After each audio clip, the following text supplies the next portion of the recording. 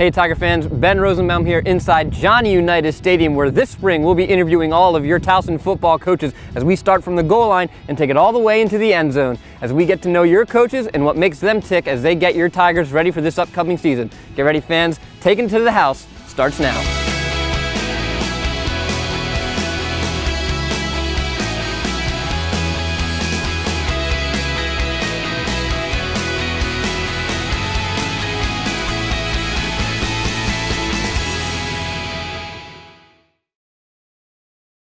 Hey Tiger fans, Ben Rosenbaum back here inside Johnny Unitas Stadium for today's edition of To the House, joined by Defensive Coordinator Lyndon Johnson. Coach, thanks for taking some time. Oh, glad to be here. All right, you ready to go for a little walk? Absolutely. All right, let's do it.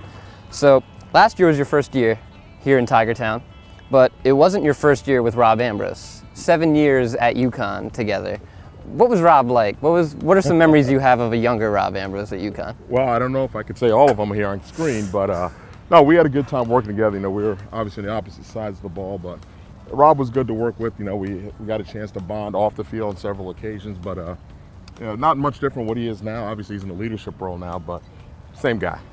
And then last year, you're the running back coach, now the defensive coordinator for the first year, but it's not your first year coaching defense or defensive positions. You were a linebacker coach before. Yep. Having bounced around on both sides of the ball and coaching different positions, what kind of advantage does that give you? Well, I think it gives me a perspective of how the offenses are going to try to game plan us, different things that they're looking at.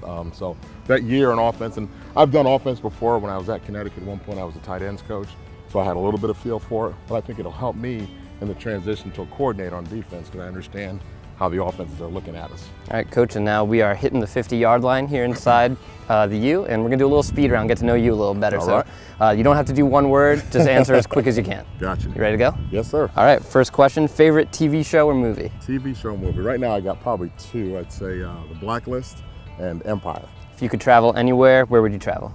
Turks and Caicos. If you could play or coach another sport, what sport would you play or coach? Wrestling. Pre-game superstition or ritual? I wear the same socks for every game. Washed, of course, right, but the same ones. Who's the funniest coach on staff? Funniest coach on staff? I would have to say two. I'd say John Schwartz. I would go with Joe Chiccario also, but I've known Joe for 20 plus years, so I know a lot of side stories about him as well. All right. And you've been here for a little over a year now. Yeah. What's your favorite thing about Towson? Well, I think the biggest thing has been the people. You know, the one thing I talk to recruits about, and anyone I can, is at the Division I level, everyone's got great facilities and all those things. The thing that just makes every place different is the people. And the people here, since I've been here, have been fantastic to go out of their way to try to help me fit in any way they can. So that's the biggest thing that's impressed me here. Great. And best coaching memory? Best coaching memory. I would say I got two. Number one, beating Notre Dame at Notre Dame when I was at Connecticut and coaching the Fiesta Bowl. It was a great experience. What's your favorite food? Favorite food? Well, I'm from Jamaica, so my favorite food is curry goat. All right. And then last question is something most people might not know about you. Something most people might not know about me. I'm an accomplished violinist. Really? Yeah.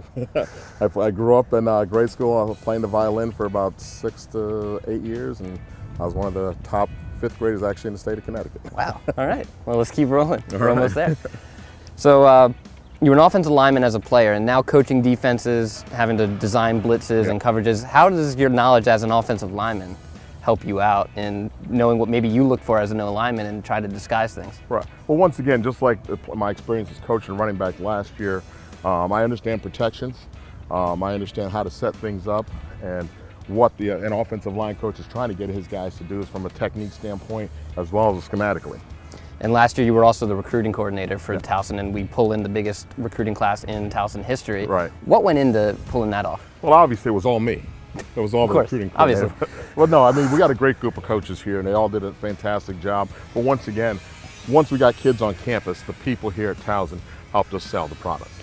And part of the reason for a big recruiting class was losing a lot of key pieces. Yeah. Jordan Minat comes to mind, Max Tejada. Yeah. You have kids like Keon Pay, who played safety last year, who's now converting to linebacker. Keon made a lot of big plays. What are some of his attributes that are really going to help him switching to a linebacker role? Well, the biggest thing, the linebacker role he's switching to, the Sam linebacker, is a kind of a hybrid position in our scheme, where he's a safety one play, he's a outside linebacker the next, inside linebacker the next. So he brings that athletic attribute that he can play in space.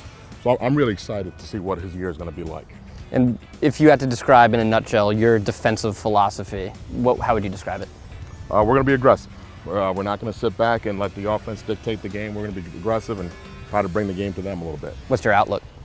Well, it's like anything else. If we can stay healthy, I think we'll be successful. The kids are having a real good spring, learning the new concepts and new terminology, and they're excited about it. There's an energy.